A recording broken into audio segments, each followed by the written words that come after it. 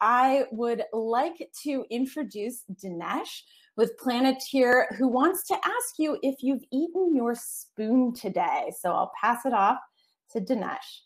Hi, thanks, Claire, for such a kind introduction. First, I would like to start with a question: what a few minutes of convenience can lead to. By 2050, there's more plastic than fish in the ocean by weight. A simple trivia: can you guess how much microplastics a human consumes per week on average? It's a homework for you. I'm going to paste the answer later in the chat window. The urgent need. The problem started long ago, and actually, once my beautiful son and my daughter were born, about 2 years ago, a question came into mind: what future are we leaving them behind? And also, as an engineer by background, what problem am I solving? So I decided I need to secure and preserve the nature for my son and my daughter, and also for the next, all the future generations. So we invented IncrEdible. IncrEdible reinvents the way we eat our food by replacing single-use plastic cutlery with edible cutlery. On the left is our flavorless spoon with the tomato soup. Why edible? Did you know that only 15% of the entire plastic that got manufactured since 1907 got recycled? The rest of them are still in the oceans or in the nature. And what about the PLA-based biodegradable compostable cutlery? Even that doesn't fit the bill because only 9% of them are being composted correctly. In the sense, there's very, very, very few sorting facilities and recycling facilities, and it's been a huge challenge. And hence, after a lot of hard work, we invented edible cutlery. It can be consumed in minutes, or it can compost in days. Hey, why not? Why just stop at reducing plastic? We can do more than that. So even though it's just a 2-year-old startup, each spoon eaten, we contribute towards reducing single-use plastic and thus making it better in oceans and better nature. We plant more trees, but being carbon negative for better climate. And we also upcycle the waste of the factory to provide baked biscuits to stray and livestock feed, which are for contributing to animal welfare. And better yet, we also provide employment opportunities, full-time employment opportunities for people who are living under $4 a day, doing economic justice. So we are doing 4 times the impact just for you eating 1 spoon. Now let's get into the product. Our spoons are vegan. They have 1 gram of protein per spoon. They're made with non-GM whole grains like wheat, oat, brown rice, chickpea, and corn. And they come in 2 shapes and fun flavors. On the left is our black pepper spoon. On the right is our chocolate spoon. And the most asked question to us was, how long do they last? Yes, they last hard enough for 25 minutes in hot food. So you can eat your soups and rice bowls, and about 45 minutes in cold desserts.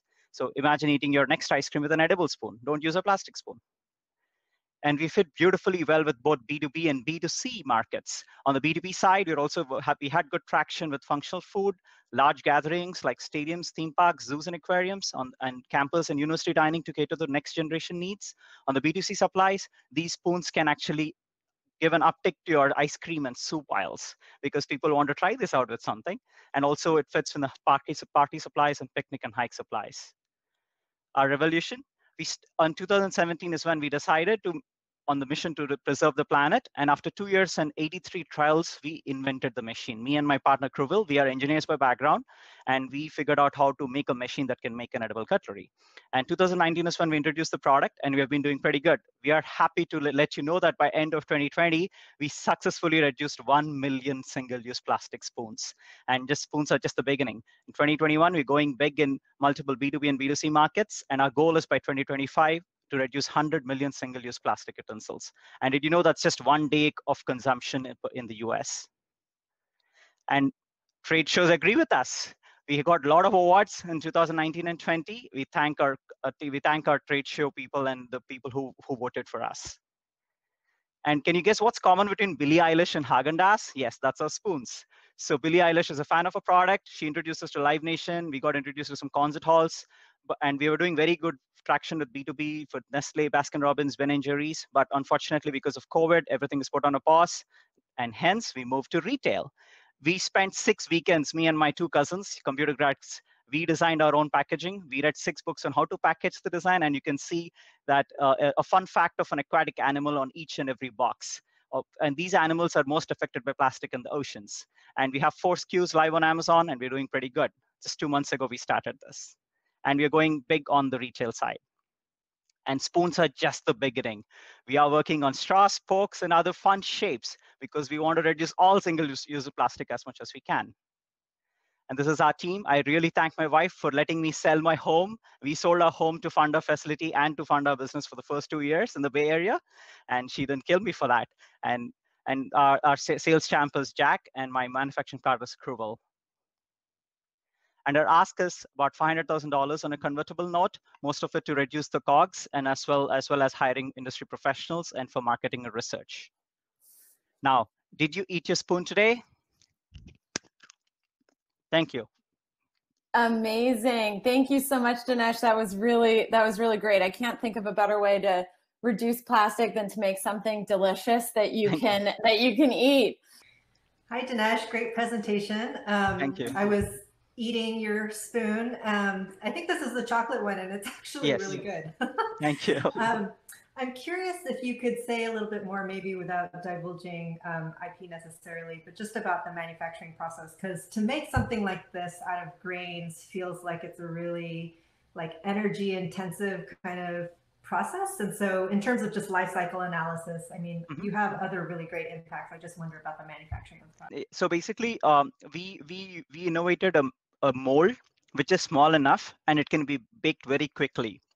So it's like super fast baking, and we use electricity generated from solar sources only.